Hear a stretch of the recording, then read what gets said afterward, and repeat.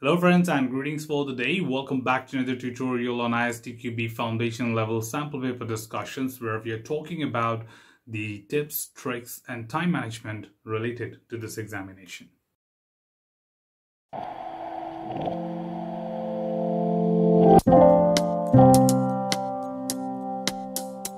In this tutorial, we'll be continuing with Chapter 4 of Set C and shall be looking forward to understand more relative questions from the Chapter 4 to understand the better tips and tricks to tackle some of the remaining concepts which we have not covered so far, and we shall be looking forward to understand how to tackle them better as a part of this tutorial. So let's move on, and next question we have for you is question number 25. Question number 25 says, how can white box testing be useful in support of black box testing?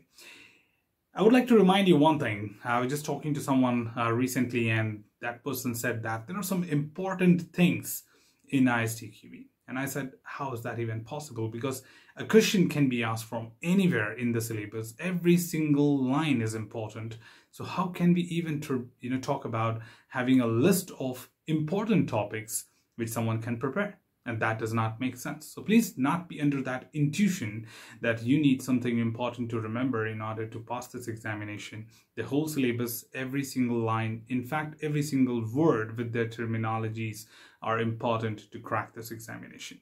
This question is one of those examples which is coming from a small topic, that how white box testing can be beneficial in other ways. That means applying the best technique and what are the benefits and advantages of having white box test technique being conducted.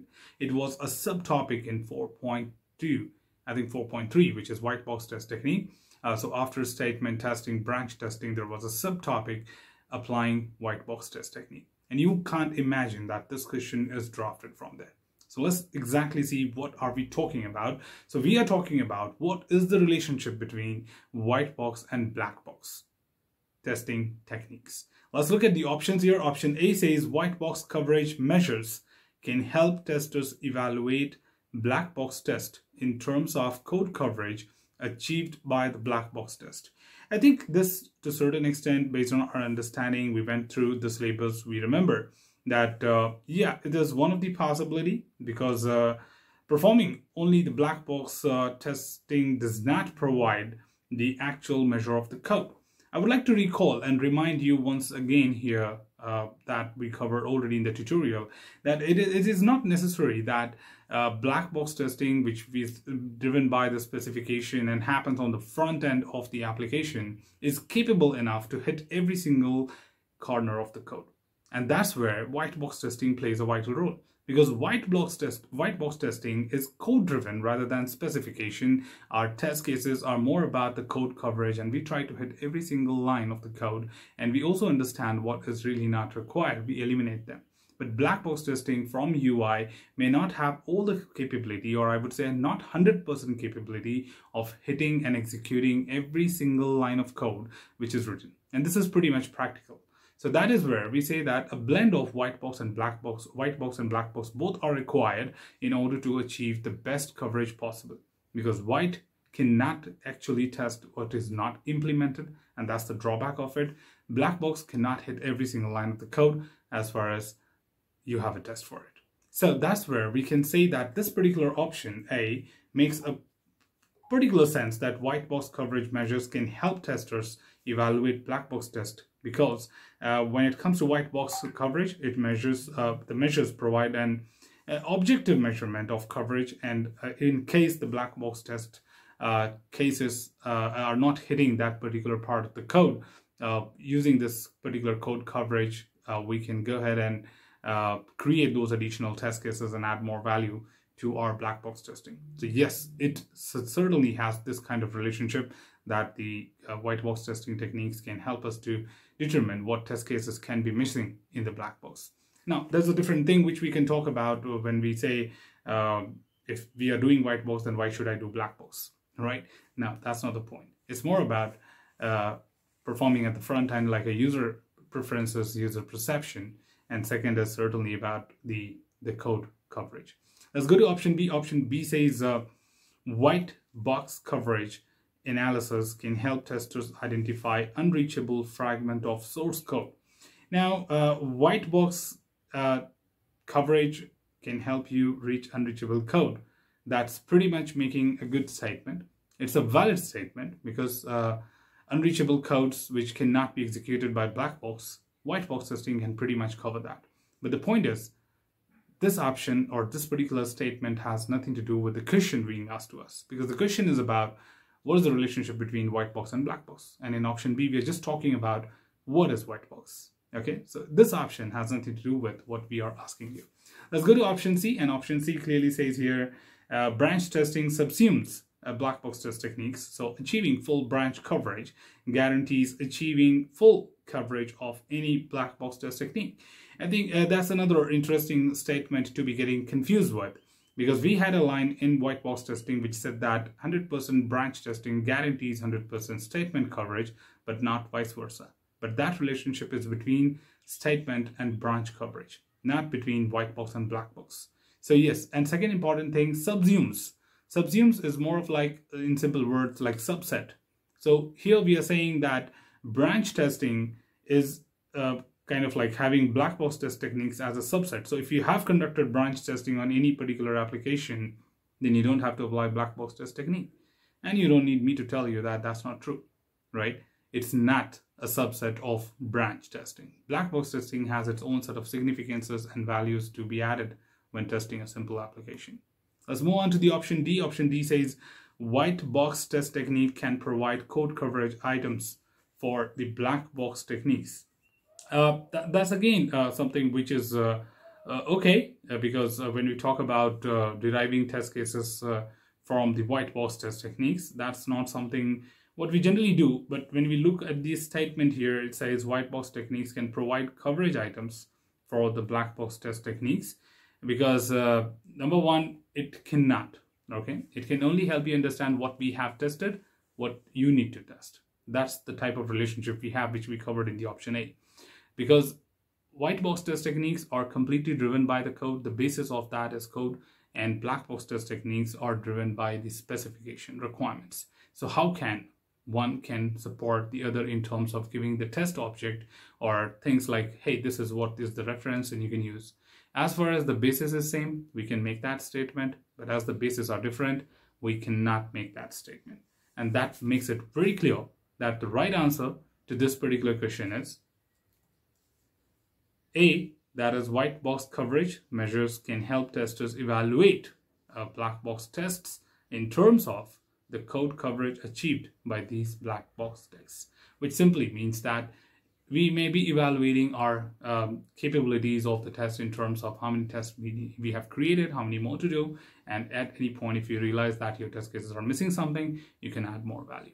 Let's move on to the next question. The next question we have for you is question number 26, and this question is talking about consider the following list: correct input not accepted, incorrect input accepted, wrong output format, and division by 0. Okay, so in one word, we are just talking about the common things which go wrong with the application. So what test technique is most probably used by the tester who uses this list when performing testing? Again, I think we can go start with the basis discussion that the black box test technique make use of specification, and this does not look like a specification. White box test techniques makes use of code as a basis. This again does not look like a code for sure. And the third category is experience-based test technique, which certainly makes use of the past experience, domain knowledge, and knowledge of typical defects. So this third point, that is knowledge of typical defects, plays a vital role in experience-based testing, because that becomes our basis to test and try out those areas which may have the problems. And yes, it looks like one of the experience-based test technique, but which one? Let's check the options out here. The option A says exploratory, B says fault attack, C says checklist-based testing, D says boundary value analysis. Very interesting, very typical type of trick being used. Instead of saying error guessing, they give you the keyword fault attack. The only reason to do that is not many of us would remember this keyword, which we covered inside error guessing. And all of us would remember generally error guessing, checklist-based testing, and exploratory testing as 3 techniques under experience-based. So it's very easy to ignore this keyword, right? If you have been a little bit easy on the preparation, you would not know that fault attack is other name for error guessing. So two important things: exploratory uses test charter, checklist-based testing uses checklist, boundary value analysis is not, and will not be basically part of that. So part of that in the sense, because it's a black box test technique, it's not an experience-based test technique. So D is anyways rolled out. And if I talk about the right answer, so out of the three, the right answer for this particular question is B, fault attack, because I just justified to you, exploratory testing makes use of test charters and checklist uses a set of questions to be answered while evaluating them, whereas only the fault attack is the approach which uses the list of common faults, that is common defects, which we may experience as a part of our preparation. So let's move on to the next question. That is question number 27. And here we are talking about which of the following best describes how using checklist-based testing can result in increased coverage. Two important things: checklist-based testing, we should understand what exactly it is. So it's basically more of like using a questionnaire, which is very high level. And at the same time, this requires experience of the tester to be utilized in order to test it.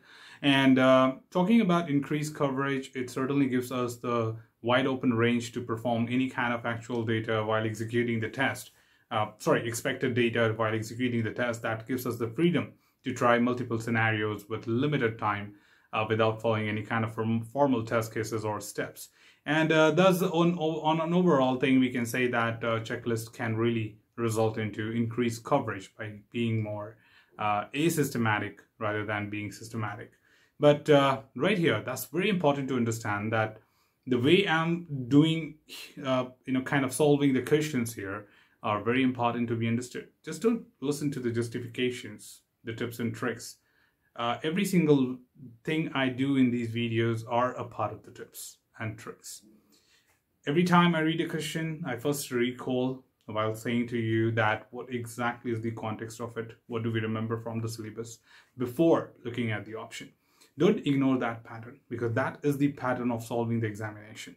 You need to really look forward to recall what do you know about it, try to bring back all that into your mind, and then look at the options. So every single question you would have seen that I sometime get to the context, recall it, discuss with you, then go to the option. Sometime I say that, hey, the context is not clear, there's nothing to recall, you just have to read the option to get to the right answer. So try to judge those questions where you need to recall, where you don't have to, or where it is not possible, how exactly options can be read, what kind of detail you need, and everything else what is important. So just follow every simple thing what we are discussing here. Every single thing is going to contribute to your success, not just the discussion of the right answer. Okay, so let's look at the options here. Option A says, checklist items can be defined at a sufficiently low level of detail. I think this is the point where you can cut it off, because checklist is an experience-based test technique and does not use low level of detail. It's always high level.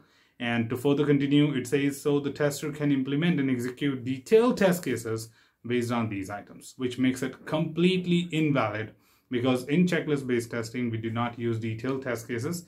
In fact, the tests are not created at low level.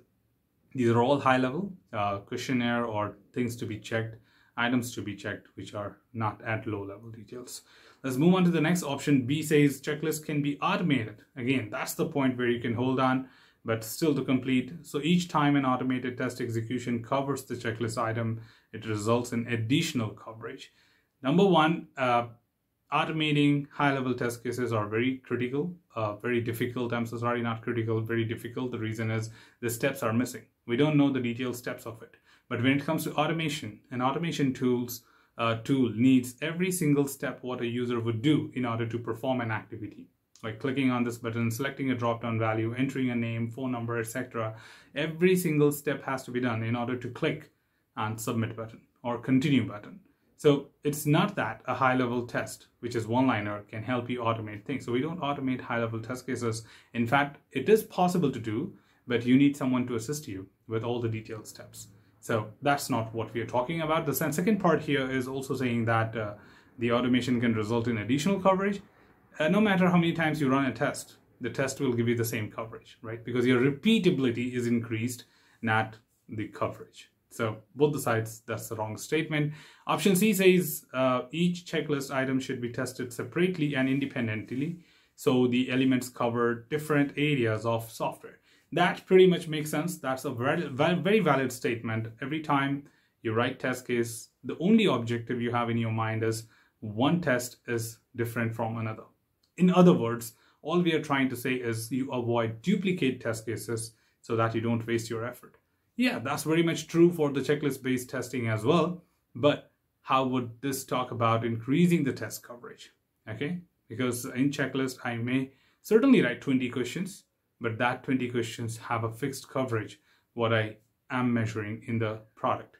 But writing additional test case would make more sense. Yeah, I know some of you may think that, yeah, that makes sense, right? If you're writing unique test cases that increase the coverage. No. I'm talking from that point of view, that if I've written 20 test cases to achieve 80% coverage, then these 80 test cases are separate and independent. But that does not mean increase 100% coverage, right? Writing additional test cases, if you said in that option, that would make more sense. So additional test cases would increase the coverage, not just writing independent test cases. Okay, and option D here says two testers designing and executing tests based on the same high-level checklist items will typically perform the testing in slightly different ways. Exactly true. If you remember, our initial recollection discussion had that, like, the freedom what you get in experience-based testing, the test cases are written on high level and we are free to change any kind of data in terms of expected result and run the test depending on our own thought process and perception. So yes, if a high-level test is given to two different testers, it will be completely a distinct approach to execute them, and it will not remain the same. And that is where I can increase the coverage. So I can distribute this checklist to multiple testers and ask them to run it. Given that there are only high-level statements, the team will have their own approach of trying out the different scenarios, different test data, and they would have better coverage achieved. So this would make more sense compared to the all three. So putting up all together, the right answer for this particular question is D, that is two testers designing and executing tests based on the same high-level checklist items will typically perform the testing in slightly different ways. And by doing so, we can increase the coverage by using checklist-based testing. So always remember that is the question about checklist, is the question about a technique, is the question about coverage. So context is supposed to be very clear, because if you miss the context, you even can pick option C as the right answer, which is not correct. So paying attention to every single word is critically important to come to the right answer. Otherwise, that's the reason most of the people come back and tell me that Neeraj, I failed, but I don't know why I failed. I thought these are all the right answers. I don't know where I went wrong. And if I just tell them that you missed something in the examination, sometimes it's difficult for people to accept that, no, I paid attention to everything, because you don't remember you forgot that. Because if you would have read it, then you remember it. What you didn't read, you will never remember it. So how can you say that you read the question carefully? See, trust me, the only reason for the failure is missing something. So don't take that, right? So that's all from this particular tutorial, team. Should you have anything else, feel free to comment below. I'm always there to address your queries and answer them well. Till then, keep learning, keep exploring, keep understanding the context. Thanks for watching the video, team, and happy learning.